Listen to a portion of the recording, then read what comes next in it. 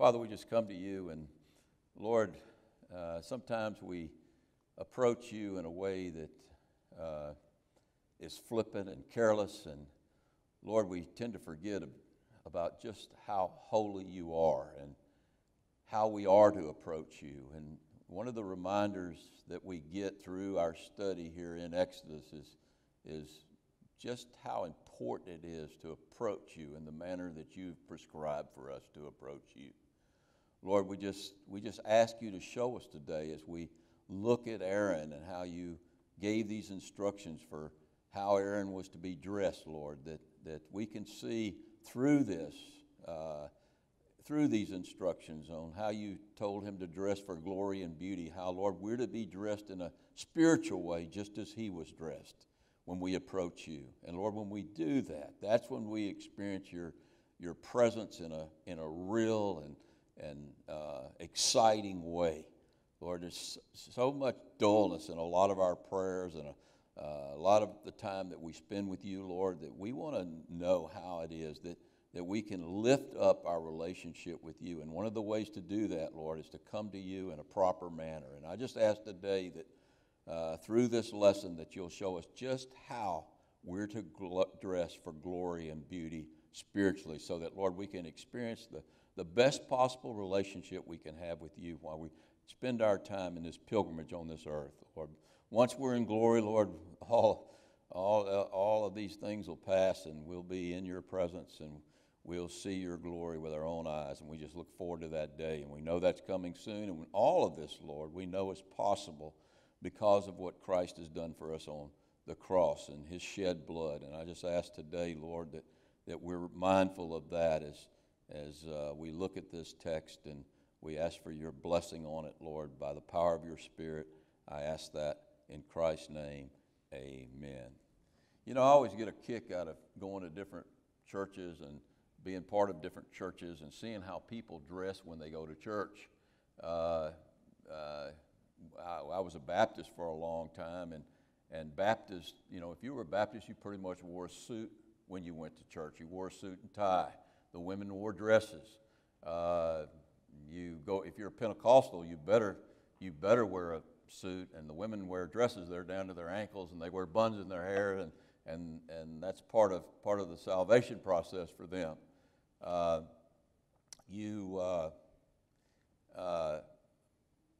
There's something going on back there. Excuse me. I'm trying to see what's going on. I listened to a guy on Sunday night from Pensacola Christian College, and there you watch that show on Sunday night, and they all have suits on, and all the women have dresses, and I don't think that you can get in there without a suit if you're a man, or without a dress if you're a woman. But they're an evangelical church, and they preach the gospel, and they love the Lord just like we do. And so here at Calvary Chapel, you know, first time I went to a Calvary Chapel, the pastor had a Hawaiian shirt on, and all the people had T-shirts and jeans on. And so the second Calvary Chapel I went to, the pastor had a Hawaiian shirt on, and all the people wore jeans and T-shirts. So it's funny how these churches, the way they dress kind of becomes sort of a uniform. Here at Calvary Chapel, we're kind of casual, and people wear jeans, and they wear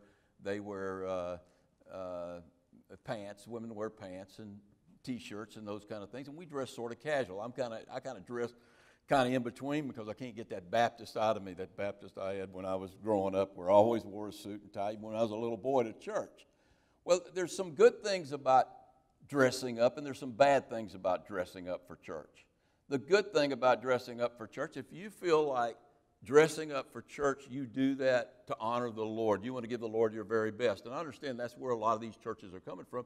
That's a good thing. But it's a very bad thing if you're doing that in order to somehow gain merit with the Lord, because how you dress doesn't give you any merit with the Lord.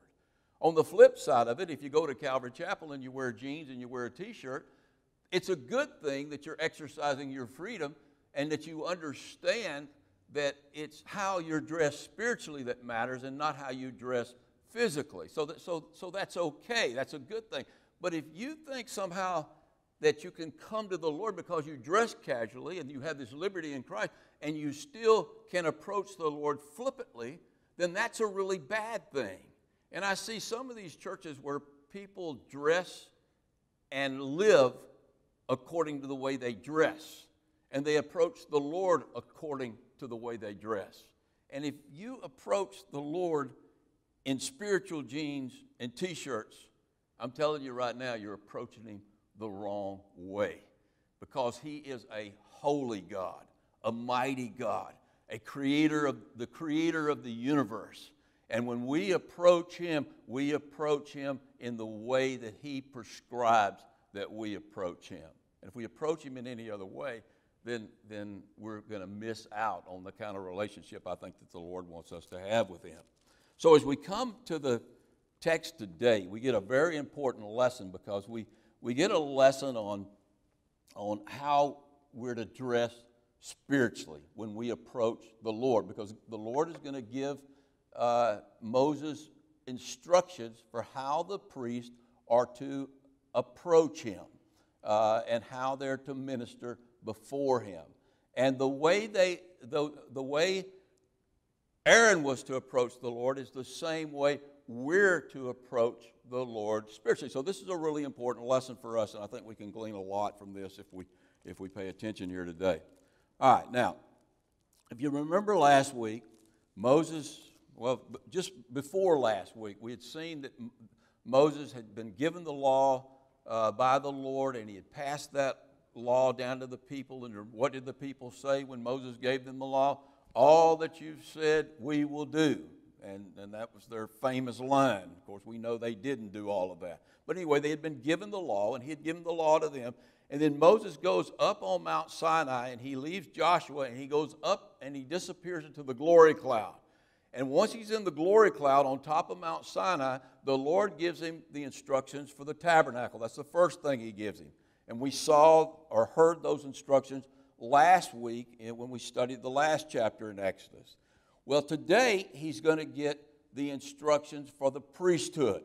The Lord's going to give him the instructions for the priesthood. And He has a fourfold purpose in giving him these instructions. The first purpose is to establish the Levitical priesthood. Very important part of our faith is the Levitical priesthood. The second purpose is that the high priest is going to serve a type of our high priest, Jesus Christ. And so when we study Aaron, we're actually getting a shadow of Jesus Christ. But not only are we getting a shadow of Jesus Christ, the third purpose of these instructions is that we get a shadow of what we're supposed to be, because we are priests and kings that minister unto God. And then the fourth reason is that and we'll see this today, is to teach us how we're to approach the holy and living God. And there's some great lessons in this, as I said earlier. All right, now, let's go to chapter 28, and let's pick up in verse number 1, and let's listen to these instructions that the Lord gives Moses for the priesthood. And it's going to begin with Aaron. He says in verse number 1 of chapter 28, he says, "Now take Aaron your brother." What tribe was Aaron and Moses from? You ought to all know it. The tribe of Levi. And so what's going to be established here is the Levitical priesthood. And it's going to begin with Aaron and his sons. And so he says, take Aaron your brother and his sons with him from among the children of Israel. And I want them separate from them. They're going to be totally separated from them. That he may minister to me, that Aaron may minister to me as high priest. And that Aaron's sons, Nadab and Abihu and Eleazar and Ithamar, may minister to me too. Now, we know a little bit about Nadab and Abihu. Their ministry is not going to last very long, because they're going to approach the Lord in the wrong way. They're going to be drinking wine, and they're going to go attend to the altar, and God's going to strike them down dead. It's a good thing that God doesn't strike us down dead when we approach Him in the wrong way. But he has the right to do that. He certainly had the right to do that with Nadab and Abihu. And then Eleazar and Ithamar, once they're dead, are going to take their place. And when Aaron dies, Eleazar is going to take Aaron's place. So all of those names are important, and you'll see them later on when you study the rest of the Pentateuch. But anyway, in verse number 2, and he says, you shall make holy garments for Aaron. I mean, he's going to wear garments that are unlike anybody else in the congregation. He's going to be dressed totally different from everybody else. You shall take holy garments for Aaron, your brother, and those garments are to be for glory and for beauty. In other words, Aaron is going to be the best dressed man in all of Israel because he's going to reflect my glory. He's going to reflect the glory of his new position, and he's going to reflect my glory. And he's going to be a type of Jesus Christ, who is our high priest.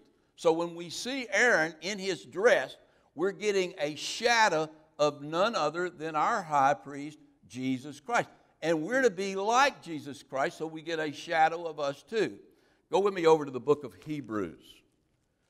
The book of Hebrews. And look with me in chapter number 7.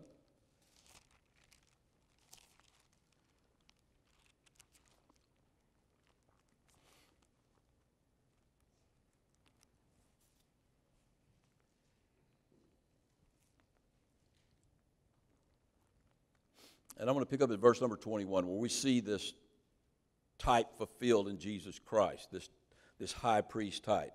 He says in verse number 21 of chapter 7 of Hebrews, he says, for they have become priests without an oath. In other words, Aaron and his sons and all of the Levitical priests didn't take an oath. God did not swear by them, by their performance, by what they were going to do. But he did make an oath when it relates to Jesus Christ. And here's the oath that he made. He says, the Lord has sworn and will not relent. Jesus, you are a priest forever according to the order of Melchizedek. And Melchizedek, and we're not going to get into the story of Melchizedek, but he was an everlasting priest without a beginning, without an end. And by so much more, Jesus, over Aaron and his sons in the Levitical priesthood, Jesus has become a surety of a better covenant than the old covenant. Also, there were many priests because they were prevented from by death from continuing. Aaron's priesthood didn't last that long when you put it on the scope of history. And so the priesthood of Jesus continues on. And he, because he continues, however, has an unchanged priesthood. Therefore, he is also able to save to the uttermost those who come to God through him, since he always lives to make intercession for them. That's the high priest that we have. For such a high priest was fitting for us, who is holy. Like Aaron was set apart to be holy, he's always holy. He's harmless, he's undefiled, he's separated from sinners, like Aaron was separated from the rest of the congregation of Israel, and he has become higher than the heavens. Because he's holy, then his garments are holy. We're told in Psalm chapter 104 that he is clothed in honor and majesty. He wraps himself in light, in the light of his glory. And so Jesus is totally separate from the rest of the priesthood. He's totally holy. He's totally separated from mankind because of mankind's sin. But not only is Aaron a type of Jesus Christ, he's a type of you and I. You and I are part of the priesthood of believers. Go with me over to Romans. And look at chapter number 1, and you could find the same phrase or same verse basically in chapter number 5. But look at chapter number 1 of Revelation. I said Romans. Over to Revelation. Revelation chapter 1. And listen to how John describes us in verse number 6. It says, and he has made us kings and priests. Verse number 6. He has made us kings and priests unto God, his God and Father. To him be the glory and dominion forever and ever. And so, as priests of God, we too have been separated, or we should be separated from the rest of this world. That's our problem. If you want to know the problem with the American church is we haven't separated ourselves from this world. I tell you what, you look at most of it, there's not much difference between us and our neighbors. And there should be a big difference. We should be totally separate from them. The things that they do, the things they watch, the places they go, those are places we shouldn't be going. Those are things we shouldn't be watching. We should be totally different from them. And we're dressed in different garments. We should be dressed in the holy garments of God. We should be dressed for glory and beauty. In Isaiah chapter 61, the Lord says this about us: He has clothed us in a robe of righteousness. He has given us the very righteousness of God. As a bride adorns herself with jewels, that's how we should be clothed. And I just wonder how many people that see us as adorned in robes of righteousness, as adorned in holiness. That's exactly how we should be clothed, just like Aaron was clothed differently from the rest of Israel, and we should be clothed differently from the rest of this world. Now, go with me back to chapter 28 of Exodus, and let's listen to these instructions, and we'll see how these things are a type of this dressing of Aaron for beauty and glory is a type of the beauty and glory that we should manifest to this world. Go with me to chapter 28 and look at verse number 3. Beginning in verse number 3. So you shall speak to all who are gifted artisans. Who gifted them? God gifted them. These artisans that are going to make these garments were chosen by God before the very foundation of the world to make these garments. And they were gifted by God to make these garments. And then as they grew up, God gave them the wisdom to make these garments, whom I have filled with the spirit of wisdom, so that they can make these garments for the high priest exactly the way I want them to be made. I've filled them with my wisdom, and I've gifted them that they may make Aaron's garments to consecrate him, that he, now watch this, and we've seen this phrase already, and we'll see it again, that he may minister to me, that he may minister to me as priest. And these are the garments that they shall make: a breastplate, an ephod, a robe, a skillfully woven tunic, a turban, and a sash. So they shall make holy garments for Aaron, your brother, and his sons, that he may minister to me. You got that? That he may minister to me. You know, in the priesthood, for Aaron's priesthood, for our priesthood, we have a twofold ministry. Part of our ministry, on one hand, is that we minister to the people on behalf of God. But probably the most important aspect of our ministry, of our priesthood, is that we minister to God on behalf of the people. I mean, is that possible for you and I to minister to God? Yes, it's possible for us to minister to God. I mean, we looked at that verse in Revelation chapter 5, verse 1. Revelation chapter 1, verse 6, and Revelation chapter 5, verse 10. If you looked over there, we are priests unto God. We're to minister unto God. Well, how do we minister to God? We minister to God through our worship. We minister to God through our giving. We minister to God through our prayer. We minister to God through our service. And listen very carefully. We minister to God through our obedience. That's a very important way in which we minister to God. Jesus said it like this: if you love me, keep my commandments. You will minister to me. I will know that you love me if you keep my commandments. And so we minister to God through all of those things.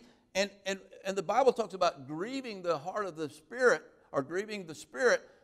We also can bless the Spirit when we minister to God in those things, in our worship, in our prayer, in our giving, in our serving, and in our obedience. All right, now, our problem is we put way too much emphasis on God's ministry to us than we do on our ministry to Him. We need to reverse that. I mean, God has done so many wonderful things for us. We know all the wonderful things He's going to do for us. Hey, it's time we turn that thing around a little bit. We can't pay the Lord back for what He's done for us or what He's going to do for us. But we certainly can minister to the Lord. We can make it our life our life's goal to minister to the Lord, to serve Him, to obey Him, to give to Him, to worship Him, to pray to Him. That should be our number one goal, to minister to the Lord and Savior who has done so much for us. I love what Samuel told the people in Israel when they were about to get a king. He said, "Fear God and serve Him with all your heart in truth, for consider what great things He has done for you." If we'll just stop and consider what great things the Lord has done for us, that should cause us in gratitude to want to minister to the Lord. All right, now we get the instruction for the most important part of the clothing of the priest. And David's going to put a slide up here for a second, and I'll see if I'm in the way or not. Just to give you a little bit of a picture of what Aaron would have looked like. I think he was a better looking guy than that guy, but I see him as more of a man's man instead of a really old, decrepit man like that. But anyway, you see on his head is his turban or his mitre. You see the vest, which is the ephod. And on that vest is the breastplate with the stones of the 12 tribes of Israel. You see the blue robe. You see the white at the bottom. If you look at the tassel on the bottom of his blue robe, that is gold pomegranates and gold bells. And we'll talk about that in a minute. But that gives you sort of a little bit of picture of what the high priest looks like. And the first thing that we're going to look at is the ephod. The ephod is the material there that's the vest that comes over his shoulders, that holds the breastplate that's of the many colors there. So that's the first piece that we'll look at. So go with me to verse number 5, and let's look at the ephod. It said, "They shall make," these artisans, these gifted artisans and skilled artisans, wise artisans, "they shall take the gold, blue, and purple, and scarlet thread, and the fine linen, and they shall make the ephod of gold, blue, purple, and scarlet thread, and fine woven linen, artistically woven, skillfully woven. And it shall have 2 shoulder straps joined at its 2 edges, and so it shall be joined together." So this ephod that you see up here is like a vest, and it's worn over the heart of the high priest. That vest goes over his shoulders and over his heart. And the colors are very significant there. We've already talked about these colors because we saw them in the tabernacle. But the gold represents divinity. The blue represents heaven. The purple represents royalty, so it represents the King of Kings and Lord of Lords. The scarlet always, which is red, always represents the blood of the sacrifice.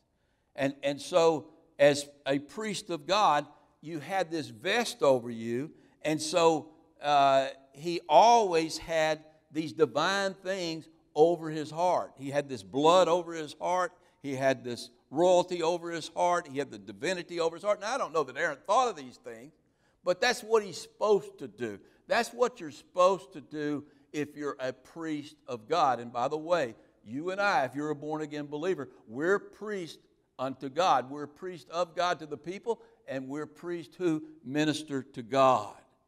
And so we're always to have the blue and the gold, the divinity and heaven on our hearts. That's why Paul says in Colossians chapter 3, verse 2, he says, set your mind. Set your mind. This is what your mind should be set on today. Not just in this hour we're here in church. Your mind should be set on this from the time you get up to the time you go to bed. Set your mind on and hearts on things above, not on the things of this earth. When you get up in the morning, that vest should come over your heart, and you should be thinking of the blood that Christ shed for you. You should be thinking of His royalty, that He's sitting on His throne. You should be thinking of heaven, and you should be thinking of divinity. That should be the greatest thing on your heart. And I've heard the old saying, and I'm sure you've heard it too, that Christians are so heavenly minded that they're no earthly good. there's no such thing as being too heavenly minded. And in fact, the opposite is true. The more heavenly minded we are as believers, the better priests we are, and the more we can do, not the less we can do. And on the priest's heart was this purple fabric, which represented the royalty of the King of Kings, who shed his scarlet blood for us. And Paul says this, that should always be over our heart. That's what Paul says in Philippians chapter 2. Let this mind always be in you. Always you should be thinking of this, that Jesus Christ shed his blood for you. That the reason that you're righteous isn't because of your own effort. The reason that you've been righteous is that God has made you righteous through the blood of Jesus Christ. Paul says, let this mind always be on you, that Jesus, being in the form of God, made himself of no reputation and became obedient to the point of death, even to the death of the cross for you. He did that for you. That should always be on our minds. That should always be on our hearts. And if you truly keep that truth at the forefront of your heart, and you wear that gold and that blue and that purple and that scarlet on your heart, then you're going to be able to minister to others. If you're not, hey, we have no ministry in and of ourselves. Our ministry comes through the grace of Jesus Christ. It comes from heaven, from the divine throne of the King of Kings, who shed his scarlet blood for us. Now, the ephod was a two-piece garment. And I don't know if you can tell there. I don't think you can. But there was you see the front there, and then there was another piece just like it on the back. Now, you don't have the breastplate on the back, but you had another piece so there was two pieces of garment that made this vest. And it was held together by two stones. It was held together by two onyx stones, which looked like diamonds. And on these stones, the six on one stone was engraved six names of six of the tribes, and on the other stone, on the other shoulder, was engraved six names of the six other tribes. Now think about that. He's got these two stones that button the ephod together, and there are those stones on his shoulder. What is that all about? The six stones of one tribe and the six stones of another tribe. What's that picturing? It's a picture of the priest who bears the tribes on his shoulders. Just like Jesus Christ bore Israel on his shoulders. Just like Jesus Christ, our high priest, bore you and I on his shoulders. And listen, as a priest, we're to bear one another on our shoulders. Isn't that exactly what Paul says over in Galatians chapter 6, verse 2? He says, bear one another's burdens and so fulfill the law of Christ. You want to fulfill the law of Christ? It's not keeping the Ten Commandments. Fulfilling the law of Christ is bearing one another's burdens. I love that old song from the 70s. He ain't heavy, he's my brother. They got the title for that song from a book written in 1875 called The Parables of Jesus Christ. And in that book, there's a story of a little girl in a poor part of town, a 5-year-old little girl who's got her little 2-year-old brother on her shoulders. And somebody comes along and says, little girl, he's too heavy for you. And she says, he ain't heavy, he's my brother. You know, when you start seeing your fellow Christian brother and sister the way you're supposed to see them, it's easy to bear their burdens. It's easy to help them because he ain't heavy or she ain't heavy, he's my brother or she's my sister. And that's the way we should be. That's the way we should be dressed. We should be dressed with one another on our mind and on our hearts, ready to bear one another's burdens. Now, I got to tell you again, you want to look at one of the big problems with the American church today? We live for ourselves. We hide away in our own homes and we live for ourselves. We don't think twice about bearing somebody else's burden. And hey, that cost us. that cost us a lot. Because as we're going to see later on, all of this is part of the dress God wants us to be dressed in if we're going to live in a close relationship to Him. And if we don't do those things, if we don't have other people on our heart, if we don't have Him on our heart, if all we've got is this world on our heart, we're not going to live in a close relationship with Jesus Christ. All right. Now, on the front of the ephod, however you want to say it, however you want to pronounce it, was a breastplate. You can see the breastplate there. And on that breastplate, it's about 9 inches square. And on that breastplate are 4 rows of stones, 4 rows, I think it's 4, 3 wide, 4 deep. 4 rows going down of stones, 3 coming across. What do those stones represent? Each stone represented a tribe of Israel. Now, so we don't have any problem figuring that out. Go to verse number 29 of chapter 28. We'll jump ahead there.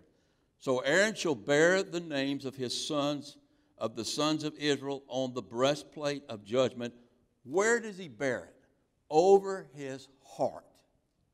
When he goes into the holy place as a memorial before the Lord continually. Now, we see this phrase over and over again, as a memorial to the Lord continually, forever. You could translate it that way, as a memorial to the Lord forever. So whenever we see that, the principle that's being given to us here in that instruction is an everlasting principle. In other words, just like we're to bear one another on our shoulders, we're to have each other on our hearts.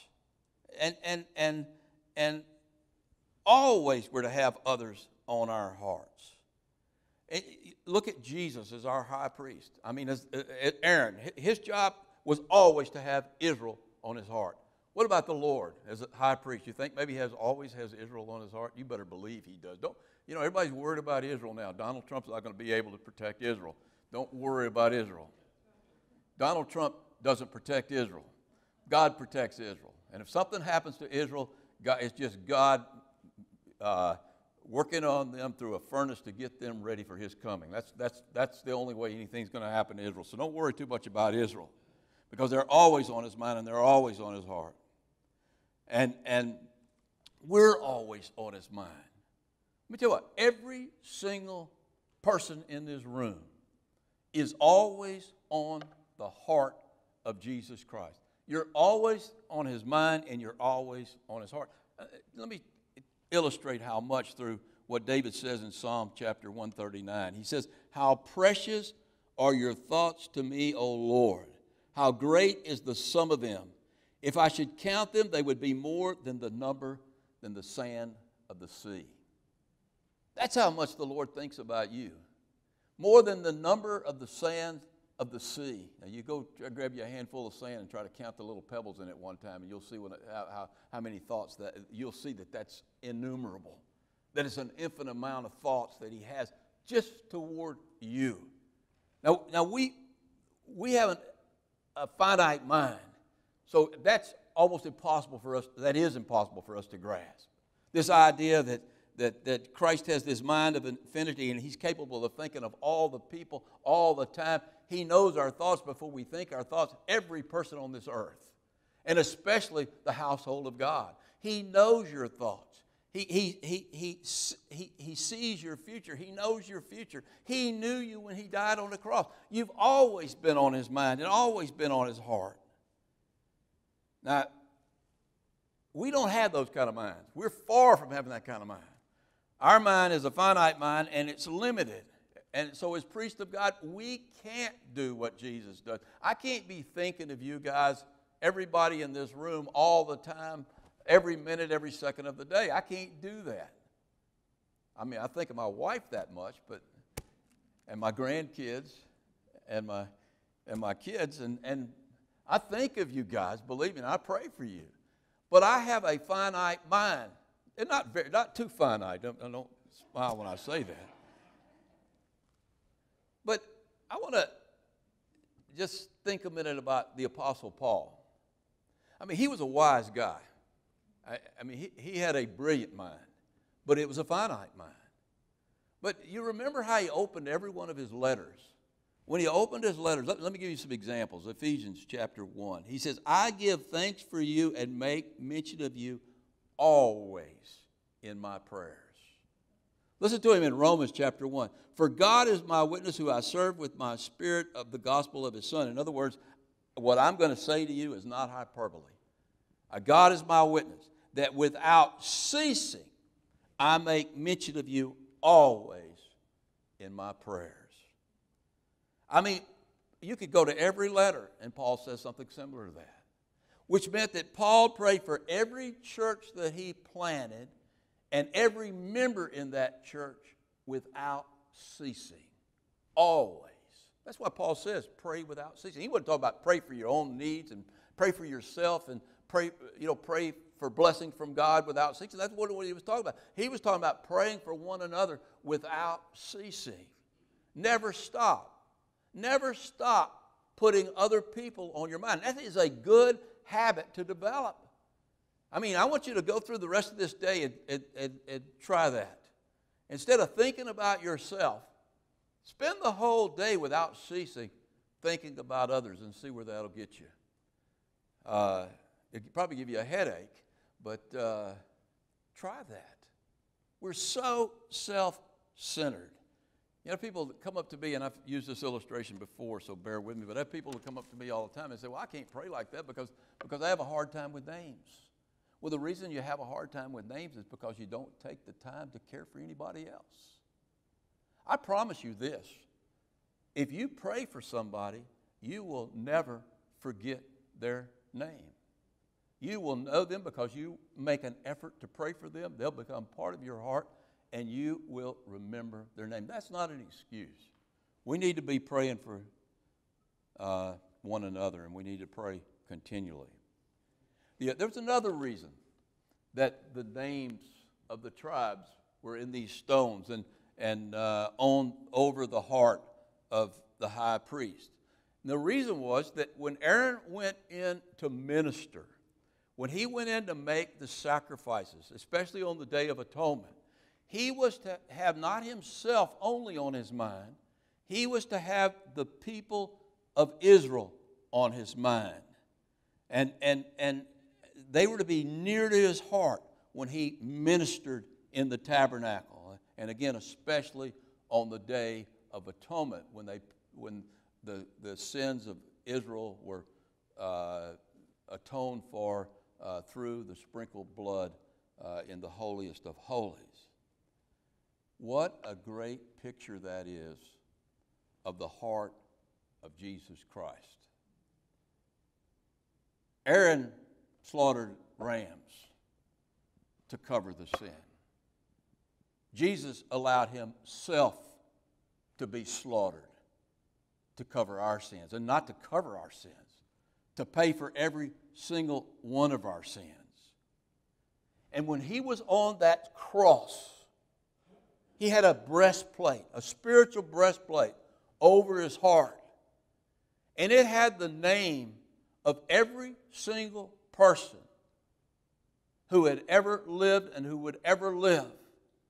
They were on his heart. Now, we can't fathom that because we have finite minds, but he doesn't have a finite mind. And as God on the cross, he didn't have a finite mind. He had an infinite mind. And on his mind and heart, he knew you back then. I mean, we sometimes make light of the cross. We turn the cross into some kind of generic coverall where Jesus did this one death and he just sort of, paid for all the sins of the world and got a certificate for it. And hey, now they're covered. That's not the way it happened. Every sin that has ever been committed, all the way back to Adam, by every single person, was laid on him, and he was punished for that sin on that cross. Every single sin. And you and I were on his heart when he was dying on that cross. I love the parable. One of my favorite parables in the Bible is one of the shortest parables. If it's not the shortest parable in the Bible, it's the pearl of great price. Over in Matthew chapter 13. You remember the parable. The merchant is seeking beautiful pearls. And when he had found one pearl of great price, went and sold all that he had, and he bought it. You know, I could tell a lot about somebody's theology when I see how they interpret that parable. When I used to buy commentaries early on when I was younger and I was buying these commentaries, the first thing I would do when I looked at the commentary, I would go and see how they interpreted Matthew chapter 13, verses 45 through 47. That little short parable tells me everything about them. And it'll tell me a lot about you on how you interpret it. A lot of people, I'd say the majority of expositors, say that the merchant is us. And we go out and we seek Christ. And when we found him, we give everything we have and we buy him. Now, there's a lot wrong with that theology. How many of you have given everything you have to buy Jesus Christ? If you raise your hand, yes, see me after church, and I want to be sure you sell the rest of it so we can put it in the offering box back there. Because there ain't any of us that's given everything we've had to Jesus Christ. I've not yet to know the man that's given everything he has to Jesus Christ. Moody says, I've yet to, D.L. Moody, the greatest evangelist who's ever lived, baby. He said, I've yet to see the man who's given everything to Jesus Christ. What God could do with a man or woman like that. No, the merchant is Jesus Christ. And he comes to this earth. He's been seeking since the days of Adam those who will be the children of God. And when he finds us, even if it's one of us, and he sees it as one pearl, he sees you as one pearl. When he finds us, he goes out and he gives all he has to buy us. He gave everything he had. He emptied himself of his glory, his throne and glory, and he came down to buy us. And you know what? When we get to heaven, you know what the gates of heaven are made of? Anybody know? Pearls. You and I, we're the gates of heaven. It's made of pearls of great price. It might be some actual pearls there with your name on it, my name on it. But if there's no pearls, hey, you're part of the gate, is what you're part of. And spiritually you are anyway. Then in verse number 30, he gives one other thing that we find on the breastplate, and it's a bag for the Urim and the Thummim. Look at verse number 30. He says, and you shall put in the breastplate of judgment. Now, I don't know exactly. There's all sorts of theories. Some say it was just a little bag that hung from the breastplate. Some say there was a little compartment that opened up and they were inside the breastplate. But that really doesn't matter. But anyway, he says, you shall put in the breastplate of judgment the Urim and the Thummim, and they shall be over Aaron's heart. Again, it's over his heart. This is something, a picture of what we're to do.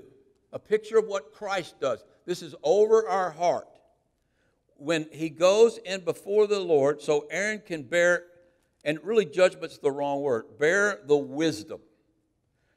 Give wisdom to the children of Israel from his heart before the Lord continually. In other words, one of the priest's job, if you went through our study in Kings and First Chronicles and Second Chronicles with Brandon, you remember over and over again, who did they seek? Now, they didn't always do that, but the good kings, who did they seek when they wanted to hear from God about a particular situation? They went to the high priest. And no doubt he had the Urim and the Thummim. And so let's talk a little bit about the Urim and the Thummim. Thummim means perfection. That's what the word means. Urim means lights. And all of that makes perfect sense because these stones were used to light the way for the people of Israel so that they walked in the perfect will of God. So you've got perfection and you've got light. Now, what was actually the Urim and Thummim? I think they both were stones. Now, there's a couple of main traditions about the Urim and Thummim. One said that the stones were the same, and that if it lit up, one lit up, it was the answer was yes. If the other one lit up, the answer was no. There was one for yes and one for no. Almost kind of like I hate to say it, but kind of like a Ouija board. You know, it's kind of, it was kind of magical the way it worked. But it wasn't demons doing it, it was God doing it. When the priest was really seeking God, God would give them an answer to their question through the Urim and the Thummim. No doubt, more than likely, let me put it this way, they were two stones. And I think the second tradition is probably more accurate, that the priest would pull out the stone. One was a black stone. The Urim was a white stone. And they would ask a series of yes and no questions. And so if you asked, let's say the king came to the priest and said, should we go to war? The priest would go to the Urim and Thummim, and he would pray about it. Then he would dig into the bag, and if he pulled out a white stone, the answer was yes, you should go to war. If he pulled out a black stone, the answer was no, you don't go to war. Or the next question would be, do we go to war today? If he pulled out a black stone, the answer would be no. If he pulled out a white stone, the answer would be yes. And so through a series of yes and no questions, you would find the perfect will of God. And I think more than likely that's the way it worked. And if the priest was seeking God, then God spoke to him through the Urim and Thummim. But these things are shadows. These things are shadows of realities, spiritual realities. Now, I remember when I first studied the Urim and Thummim, I thought, man, I wish I had a Urim and Thummim I could wear around my neck. And every time I needed to know what to do, I'd say, God, should I buy this truck, pull it out, and it's black? I'll put it back in and say, Lord, should I buy this truck? And keep pulling until I get the white one. You know, and I'm teasing. But you would, if you could get the answer from God and you would listen to that answer, it would be really, really nice thing to have around. You would always be walking in the will of God. But over the years, God has taught me that I have something much better than the Urim and the Thummim. I don't have to just get a yes and no answer. I can get a specific answer from the Lord. The Urim means light. What light do we have? We have the Word of God, which is a lamp unto my feet and a light unto my path. That's exactly what the Word of God's all about. And the reason a lot of people aren't walking in the will of God because they're not walking in the Word. You want to find the will of God, you get in the Word. And God will speak to you supernaturally through the Word. I really believe that. But we also have the Thummim, the perfect Spirit of God to guide us into all wisdom. All we have to do is ask God, we're told by James, and God will give us wisdom for any type of decision we're trying to make. And He will do that. Here's our problem. We want something quick. And that was the nice thing about the Urim and Thummim. You could get a quick answer. I don't know if that thing worked if you were really in prayer with the Lord. But we want a quick answer. We've got to be willing to wait on the Lord and then do what the Lord says if we're going to hear from the Lord. But the Lord will speak to us. We have our own Urim and Thummim. And again, it's much better than a bag around our neck with two balls in it. And not only do we have the Word and we have the Spirit, through the Spirit, God gives us the gift of tongues. God gives us the gift of words of knowledge. God gives us the gift of prophecies. I mean, I believe in those things. I've had prophecies that have been given to me that changed my direction, and they were perfect in the direction that they gave me. So I believe in those things. I've had a lot of prophecies that didn't match up with the Word, and I'll just blow those off. And again, I always believe that if God wants you to do something, He will speak to you directly. So even if you get a word of prophecy, you want to wait and make sure that God's speaking that word of prophecy to you. All right, now, the next thing that we get is the robe in verse number 31. He said, and you shall make a robe of the ephod of all blue, again, heavenly. There's the robe. You see the blue robe there that he's wearing under the ephod. There shall be an opening for the head. In the middle of it shall have a woven binding all around its opening, like the opening of a coat of mail, so that it does not tear. And upon its hem you shall make pomegranates of blue, purple, and scarlet all around the hem, and bells of gold between all the pomegranates, a golden bell and a pomegranate, a golden bell and a pomegranate, and so on and so on and so on. And it shall be upon Aaron when he ministers, and its sound will be heard. He goes into the holy place before the Lord, and when he comes out, that he may not die. That he may not die. Now that's interesting. That's the hem of the garment, and you really don't see it in this picture. It had these pomegranates, and it had these bells. What's a bell for? Christmas bells. What do Christmas bells do? They announce the coming of Jesus Christ. They announce a joyful experience. And when Aaron went into the tabernacle to minister on behalf of the people, he was announcing the fact that their sins had been forgiven, and those bells rang. And they rang and they rang while he was ministering in there, and people should have all had joy in what the Lord was doing for them as he ministered those sacrifices, because their sins were being covered and they were going to live on and not be destroyed because of their sin. So they should have been excited about that. Later on, those bells took on a more practical role. What happened was, when the priest went in to minister into the tabernacle, if he did one thing wrong, God struck him dead. Now, Brandon went into the tabernacle, and I hear the bells ringing away, and all of a sudden they stop. I ain't going in there to get him. And none of y'all are going to go in and get him. So what they used to do, they tied a rope around the ankle of the priest, and he would go in there, and if the bells stopped for a while, they would just drag him on out. Now, that would be Brandon, that'd be tough to get you out of there, but we'd get you out of there. So they served their purpose. What about the pomegranates? You know, I always wondered about the pomegranates, and you can look in all sorts of commentaries, and you really don't get an answer. And then I was in Israel a few years back, and at every corner just about, they had a pomegranate stand. And it hit me. Pomegranate is the national fruit of Israel. I mean, everybody has pomegranates. And what else hit me, when you look at that pomegranate, I never thought about it before. What is a pomegranate made of? It's made of seeds. It's all about seeds.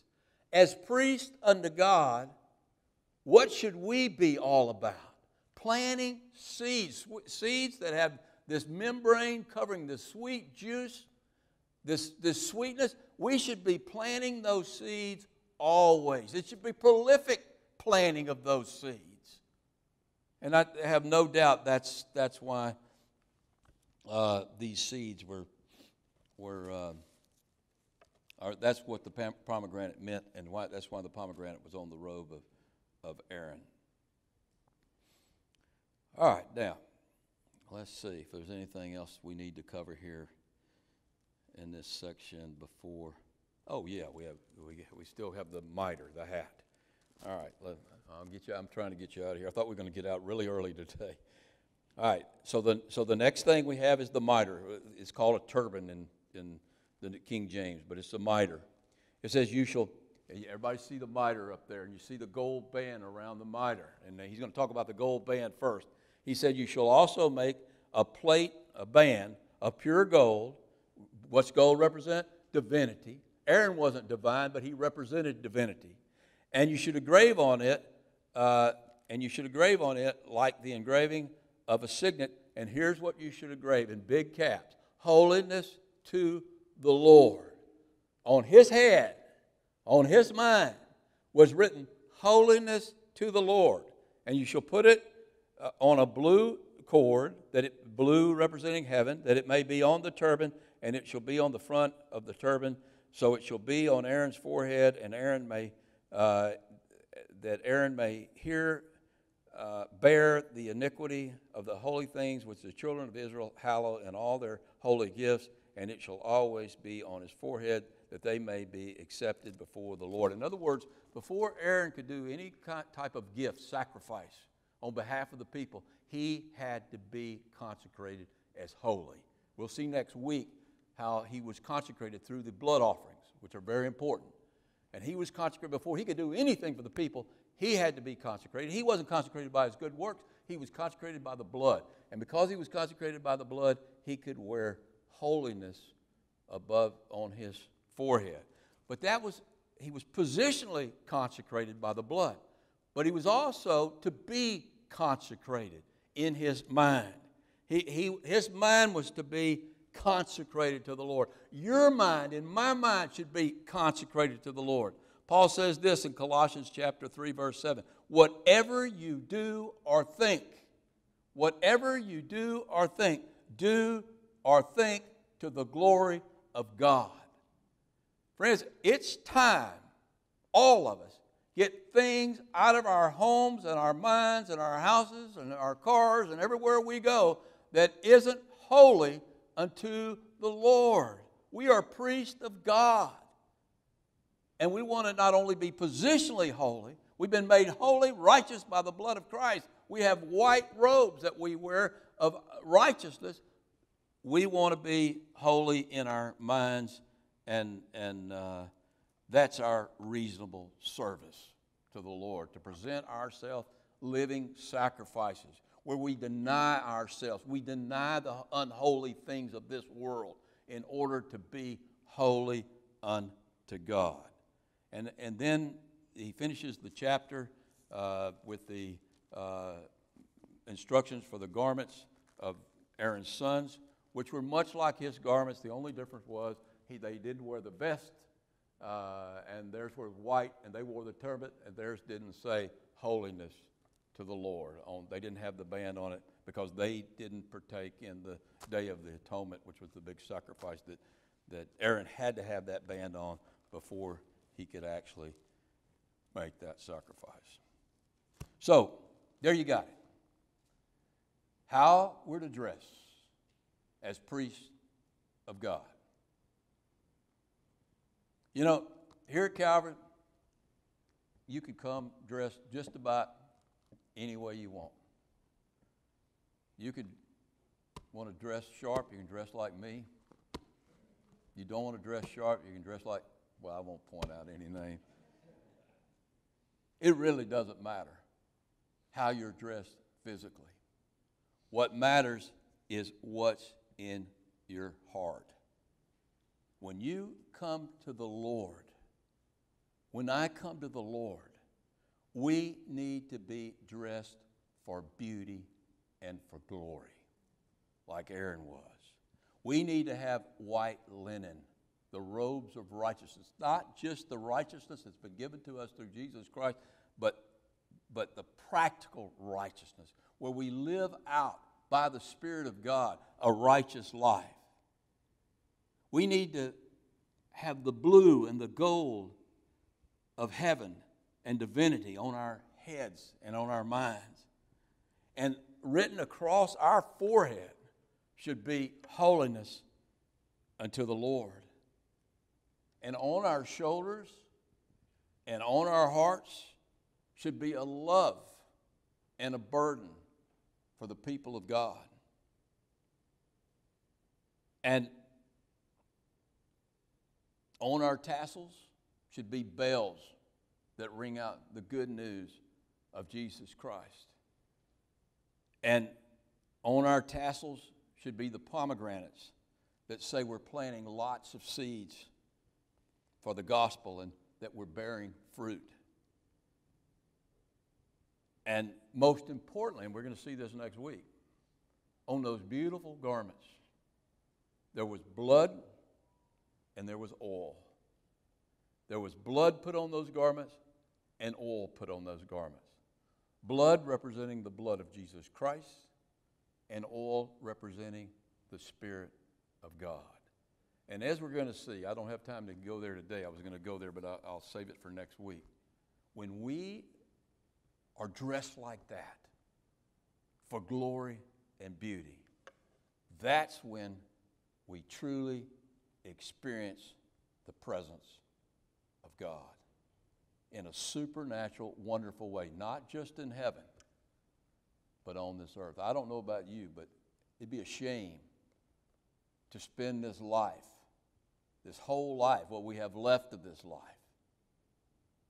without that joy and excitement that comes from being and experiencing the presence of the true and living God. Let's go to the Lord in prayer. Father, we just thank you for what you've shown us today. Lord, we ask that it motivates us, Lord, by your Spirit, to walk holy in this world, to be separate from this world. Lord, to bear one another's burdens, to pray for one another. Lord, to have heaven and Christ and his throne room and his kingdom on our mind more than the things of the kingdom of this world. Father, I just ask today that you make us the kind of priests that you want us to be, Lord, because we want to experience you in a real and wonderful way. Lord, we need that in this dark time. Lord, the darker things get, the more we turn to you and to your light, Lord, the brighter things get, the more wonderful things get, and the more peace and joy and love we experience. We ask for that in our lives, Lord, and that's only possible through what you've done for us on the cross. And we thank you so much for that. In Christ's name I pray. Amen.